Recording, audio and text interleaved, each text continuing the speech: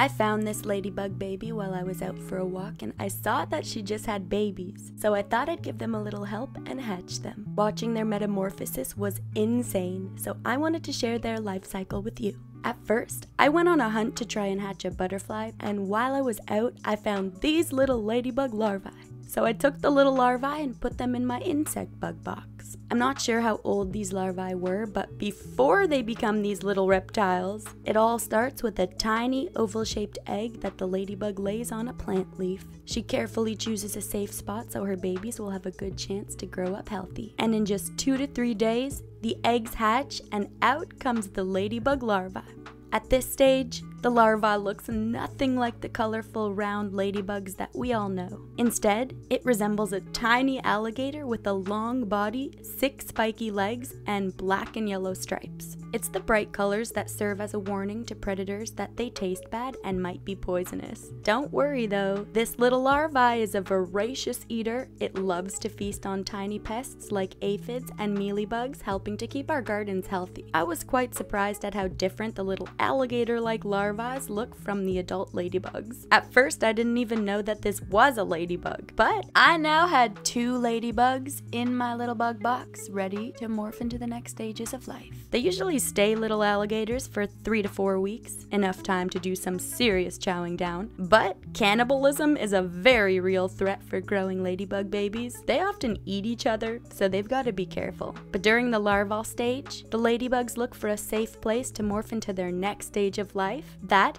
of the pupa. This is the magical stage. They attach themselves belly first to a surface like a leaf or a stem. In this case, the larva attached its belly to the side of the bug enclosure, and it was pretty cool how it just stuck there and never fell off. They must excrete some sort of sticky substance that helped them to stick. During this time, they do not eat, and like a butterfly, they are hidden inside of their pupa, morphing into the next stages. The ladybug will bounce and wiggle in an upwards and downwards motion as it sheds its skin, and some of the larval skin will hang around a bit, which is normal. It will shed its skin up to 4 times to reveal a new, larger body underneath. The future beetle, yes, ladybugs are beetles, scrunches up to be more compact and begins to look less like an alligator and more like a ladybug. The pupa will change in color, going from dark to pastel orange. This process lasts about a week or so, ending when the little one makes its way out of the pupal skin. It's a bit like a butterfly cocoon. Inside this pupa, incredible changes are happening. Once the orange oval-shaped ladybug emerges from the pupa, the new adult is soft-winged and lighter in color than it will be in the future. It takes a couple of days for those vibrant wing covers to take their final harder form, just like a butterfly needs time to develop their wings to fly after hatching. The black dots on the wing covers will also emerge after about 4 hours. They'll begin to darken and become more visible after the exoskeleton hardens and the red colors on the bug mature. Now, each ladybug have distinct patterns and a distinct number of spots on their wing covers. The most common species of ladybug, the 7-spotted ladybug, typically has 7 black spots on its red wing covers, but there are also other species with different spot patterns ranging from 2 to 24 spots. But another physical change is that the ladybug leaves behind a yellow liquid before it's ready to fly.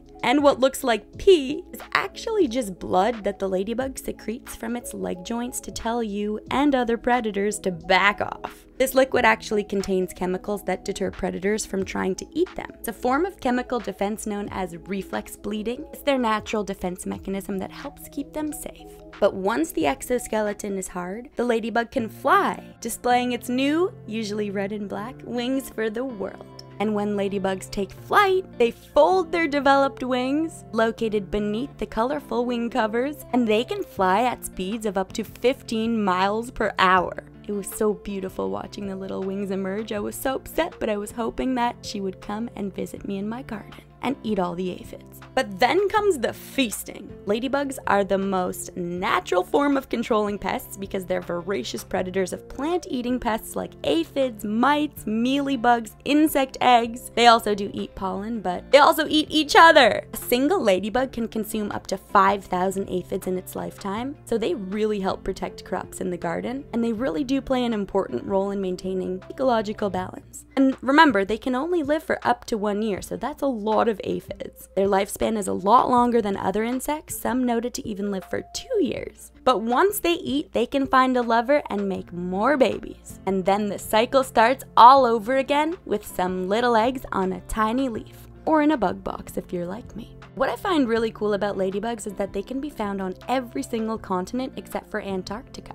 So they're highly adaptable. They've adapted to various climates and habitats around the world. I'm from Canada, and clearly they can survive in very harsh Canadian winters. And the way that they survive in winters like in Canada is by hibernating and gathering together in large groups, often in crevasses or under leaves, to conserve energy and to stay warm.